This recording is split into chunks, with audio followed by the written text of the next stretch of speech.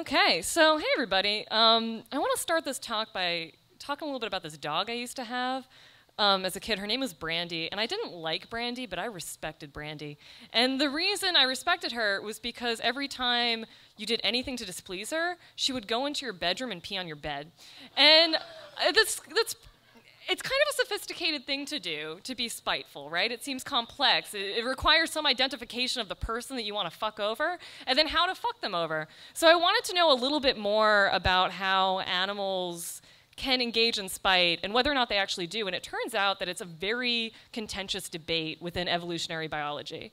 Biologists have been talking about this for years, ever since Darwin published On the Origin of Species, whether or not natural selection could select for animals behaving in spiteful ways. It turns out that Brandy and domesticated animals, we can't really identify whether that's intrinsic spitefulness or whether or not it's humans kind of forcing our messed up nature on them.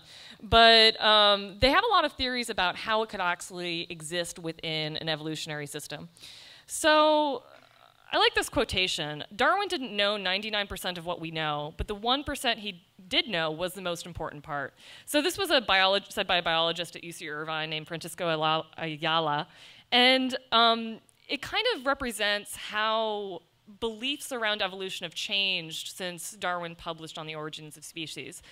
When he first published it, he knew actually very little about how evolution works.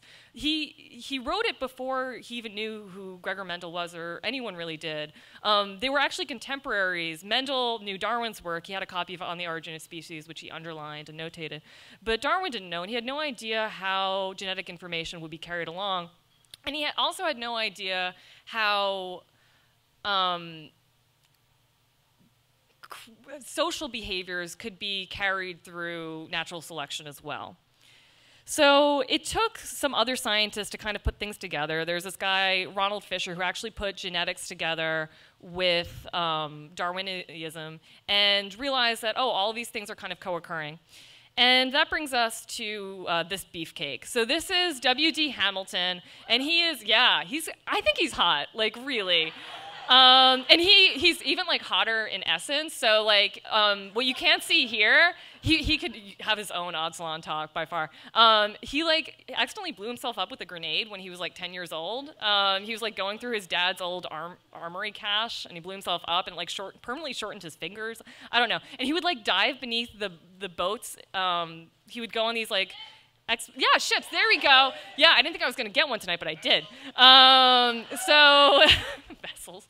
So he would try to impress people when he was on his expeditions and dive beneath these boats and say people greatly overestimate the danger of piranhas. He's cool. So when he first read Fisher's book, Putting Genetics and Natural Selection Together, Fisher had this theory that everything can be tied into natural selection, and Hamilton really wanted to understand whether or not social constructs could too. So he was actually first most interested in altruism. So he didn't start thinking about animals being mean. He started talking about animals taking care of one another. And altruism in evolutionary biology is pretty much a proven fact as much as evolution is.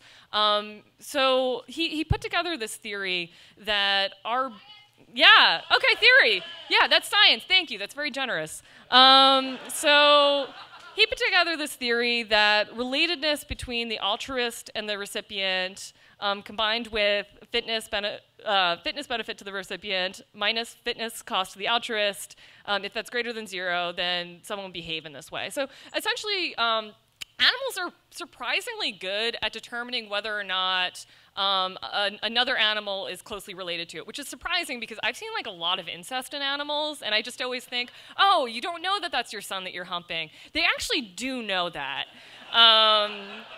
So some more science for you right there. So they can actually tell it's called kin discrimination. And they're really good at telling if there's this shared mechanism, if their genes are really closely related. And if an animal can tell that, then they will actually act in ways to benefit that other creature. And this theory is mostly implies that if they can tell that another creature is more related to them than the average of the finite set around them, they will act in a way to benefit this other animal. But this is where things get controversial. Hamilton thought that creatures would also, the reciprocal would be true. They would behave in ways to damage the other group that isn't more related to them than the average. And this is where people started arguing a lot. So Hamilton believed that spite, so within evolutionary biology, spite is considered something that a creature will do that damages themselves and also damages someone else. And so when Hamilton put forth this theory, he started looking through all these animals, seeing if that ever happened. And the answer is no. There's no example of strong spite in the entirety of the animal kingdom. The closest thing that really that is maybe some bacteria will, if they sense another bacteria near them, they'll just explode and just destroy themselves and destroy all the other bacteria. And luckily we don't see that with like mammals, but you know, it's out there. So we're gonna be brought to another beefcake. So this is E.O. Wilson, and yeah, right? So he is a scientist, and and he was a little bit sweeter with his definition than Hamilton. He said, well, any animal that behaves in a way that evolution can select for them to behave in a way to damage others will in some way have to be benefiting other animals. So this is the other animals that they're related to. So this is really the controversy within evolutionary biology. Whether or not an animal can be selected for behaving in a way that's just spiteful to other creatures that aren't related to them, or if it has to benefit themselves in some way. Which brings us to our game, spite or not spite. So this is going to be a very small selection of animals that behave in spiteful ways. You should go through the literature. It is bonkers. So we've got this first one. You might know what this animal is. This is a lion. And lions, at first glance, it looks like they do something really spiteful. And, oh, and by the way, all the examples of spitefulness in animals is mostly about baby murder. It all comes down to like killing one another's babies. So just warning there. So this is supposed to be like, I think like a sweet like daddy lion, like kind of gnawing on the son, but it was the closest thing I could find to a lion eating a baby. Which I think that you'd all want to see. So yeah, the reality is that lions, when a male lion is 2 years old, he pretty much gets kicked out of the pack, which bears some like interesting realizations on the Lion King. Like Simba wouldn't, he would have been kicked out anyway if Mufasa had survived. So all 2-year-old male lions end up getting kind of pushed out, and they wander the plains until they get strong enough to try to defeat another male lion and kick them out of his pride. And when that happens, the thing that this new male lion does is he kills all of the babies. Just immediately. And he doesn't even eat them. Like, that's like, have some decorum. If you're gonna kill a baby, at least eat it. And he doesn't. So at first this was thought to be like a really spiteful, thank you. That's gonna be the new thing we shout out, a modest proposal.